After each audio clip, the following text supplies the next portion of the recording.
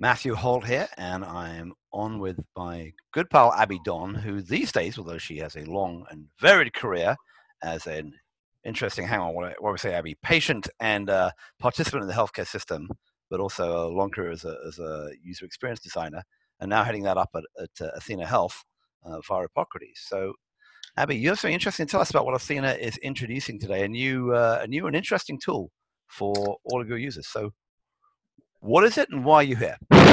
Well, thanks, Matthew. Thanks for your interest. I'm here today as the Vice President of User Experience and Strategic Design at athenaHealth, focused on particularly mobile development. And we're introducing today a new product called athenaText.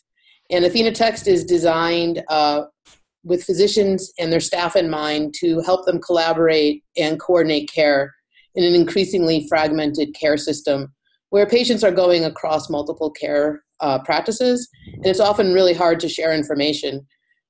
You mentioned that I'm a patient, and in my own recent care, I had a scan done at one facility in San Francisco, and in order to get those results to another facility, I actually had to walk them over using what we used to call SneakerNet. And so athenaText is really designed to help close those kinds of care gaps. So there's interoperability, but then there's also just the casual conversations that need to happen between physicians and their staff, and then between physicians at other practices. And anyone who's been in and around a healthcare system knows that often everyone's in a hurry up and wait mode, right? So one person's waiting for someone else, and then someone else is waiting, and you can't really move forward because you don't have the information that you need. And so athenaText is a real-time text messaging. On the one hand, you might say, well, what's new about that? We have iMessages on our phone. An important piece of this is that it's HIPAA compliant, enables HIPAA compliance, and it's secure. And it also integrates with Athena Clinicals, which is our electronic health record platform. So it works both for people on Athena Clinicals as well as people from within Clinicals who want to communicate out into the world. It's free. Within Clinicals, it's available on the web, and it's also available via mobile on Android and iOS, and the Apple Watch. I don't know. I'm babbling. Did you have another question? All right. Well, let's stop babbling. So let's think about the world of enterprise and outside the enterprise communication. There are obviously people who've taken a couple of players who've already taken various EMRs and sort of text enabled them. You've also got big players emerging like HipChat and Slack, particularly, building kind of instant message in a new generation for enterprises and communication across that. And then for you guys, of course, since the acquisition, have got 500,000 doctors on Hippocrates, which is another platform, a mobile platform, mostly around drug information, but obviously with communication pieces. And then if you think about other players who are putting together physicians informally, like our friends and neighbors down the street at Doximity, there's a whole different way of thinking about how do you do text. So I guess the question is, how much is this platform going to be for that sort of plug in the gaps around where the EMR doesn't quite work, and how much is it, how much is it going to be superseding kind of the rather clunky EMRs that we have? Not that I'm accusing Athena Clinical of being a clunky EMR, but you know what I mean. Sure, that's a great question. So I think we anticipate a variety of use cases. Like I said, to start, we have our Athena Clinicals base of users, and that's physician and medical assistants, nurses, and other clinical staff, even the front desk and billing. So in that setting, we're seeing people within the practice communicate with each other, and then we're also seeing them reach out to other practices. So that's kind of like scenario one. And it's very tightly integrated in something we call the collaboration panel with clinicals. Then the second scenario is we have a set of physicians at a particular practice, and then they are out in the world. And so in this case now, the office staff is using the web version, and perhaps the physician is going back and forth to a surgical center. He or she might then be using the mobile version. And that's still within a practice. Now we go to the people they then share patients with. And that's really where we're seeing kind of the biggest opportunity. This isn't intended to just like randomly chat with your, med school buddies or your colleagues. Like we have LinkedIn and other services for that. This is really about communicating with people with whom you share patients. And I think that's really where the gaps in care coordination are right now in the health system. And then we happen to be able to leverage a few other nice features. So as you mentioned with Epocrates, we have our Epocrates drug database, which people are very comfortable and familiar with using Epocrates for that. And so if, for example, you're asking about, should I continue this medicine? And, a lot of times people come in for surgery or other things into the hospital setting, and they're on a variety of meds. And you might want to reach out to the physician that had prescribed that and double check, or say you're going to change something while someone's under your care, because, change a dose or perhaps even stop it. I'm not a physician, but these are the kinds of things we've heard people talk about. Then you can start keying in the name of that medicine, and then it links into our Epocrates database, just so everybody's clear, like we are in fact talking about the same Synthroid or the same dose of Synthroid, as an example. Very cool. Well, look, you've given a couple of explanations of some of the ways it works. Let's see it. All right. Well, I'm going to hand you off to my colleague, Deuce Cruz. Deuce is a user experience design lead on athenaText. And just as a plug, he also came over. We also worked together at IDEO on a variety of healthcare projects. And here at Athena, all of our products are designed collaboratively across user experience, product management, and development. And then we are also supported by a tremendous amount of people, particularly in marketing, and in this case, product marketing as well, to help get the word out once we've developed our products. So without further ado, I'm going to let Deuce turn his screen on and show us both the web and the mobile version. Thanks, Abby. Matthew, can you see my screen? We're all good. Take it away. Excellent. So I'm going to walk you through a couple use cases that we have that Abby started to touch on. To begin with, just to explain the way my screen is laid out, on the right-hand side, we have Athena's EMR. So this is our clinicals product. And the athenaText feature is located in this speech bubble at the bottom. And if I tap on the speech bubble, I pull up the communication panel. On the left-hand side of my screen, I have a view of my iPhone. So this is a live demo. And I'm logged in as Dr. Jane Doe on both the iPhone and in the web. So as Abby was saying, there are a variety of reasons why doctors want to reach out to others in real time. You could have a question about medication. You could have a question about availability for a clinician. So let's say I want to talk to a cardiologist about my patient. I can look at them I can look them up as a colleague because we're part of the same practice. And I can then send a question to the doctor. Let's say I have a question about Mr. Smith. And I want to make a quick referral. Do you have time to see Mr. Smith tomorrow at 2?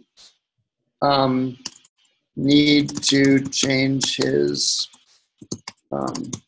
prescription from, let's say, Lipitor to something else. So what I was just showing there was the ability to attach a link to a drug. So building on our relationship with Epocrates, we can add drug references to our messages so that when you send something over, the receiver can then click on the drug and see information about that, if that's useful in the particular situation. The interface exists in real time on both the web and the mobile phone. So if I go over to my mobile device and look at the conversation, I can see exactly the same conversation I had with the Epocrates doctor in the same place, viewed as in a similar fashion. If I want to add somebody to this conversation, let's say the doctor responds and I need to bring somebody else into the conversation, I can go into the conversation and add somebody. I can add somebody to the conversation that is either inside my practice or outside my practice. So in this case, I have colleagues that exist both in our internal test practice, but also what we call personal colleagues. So I can add an orthopedic surgeon to the conversation. We get some feedback to that. He shows up in the list. And I can say, can you also join for a consult? And now we can all see that conversation and be part of it, and then coordinate care without having to worry about voicemail or messages or being on hold. Not only can we send links to drugs, we can also attach photos. So for example, if I had a photo of the patient, or in this case, my phone, we can attach those to the conversation, and they also show up in real time in both places. All of the content is securely encrypted on the device and on our back end. So we maintain HIPAA compliance throughout the exchange. Photos that I take on the device are not stored in the photo library or anywhere else outside of athenaText. If there are a group of people that I speak to regularly, I can also do things like create a group of, let's say, nurses that I might talk to repeatedly, and then I can address messages to them as well. So maybe I have a set of doctors. I can add my Hippocrates friend. I can then also add, potentially others in my group as well. And that's the whole Hippocrates database? I mean, or potentially you've got that access to the whole database? So we do have access to the entire Hippocrates database through what we're calling our provider directory. And here we show everyone that is a registered medical provider in the United States. And we also can see if they are using athenaText and make connections with them. So we leverage the same provider directory as Hippocrates. And this allows us to look for colleagues that we know that might be in our area. Dr. Newman, for example, in Palo Alto, pulmonary disease specialist. And used to be my primary care doc, incidentally. He does a lot of diving stuff now, though. Random stuff. You have him on. Good job.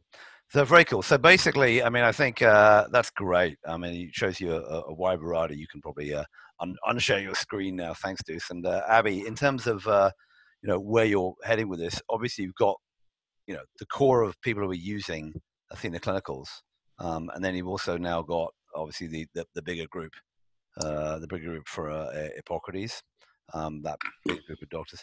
Give me a sense about how you think this is going to play out in terms of how this thing's going to spread and how you're going to use it. Sure. Well, one of the features that we have is the ability to invite a doctor to join athenaText, and it's free. So we have a link also in our newest release of Hippocrates. So just since we've become generally available, which is in just a few weeks, we've had several thousand people just tap on the athenaText link in Hippocrates, which then leads them to download the app. Then one of the features that Deuce didn't have a chance to show is something we call suggested colleagues. And so we're using the provider directory and some smarts about your specialty, about patients that you might have in common, to suggest some people, not, again, leveraging paradigms that people are familiar with from social networks like Facebook and LinkedIn. And we're finding that people are using the suggested colleagues mechanism as a way to then reach out to people. So I think we have the beginnings of a network effect that will spread.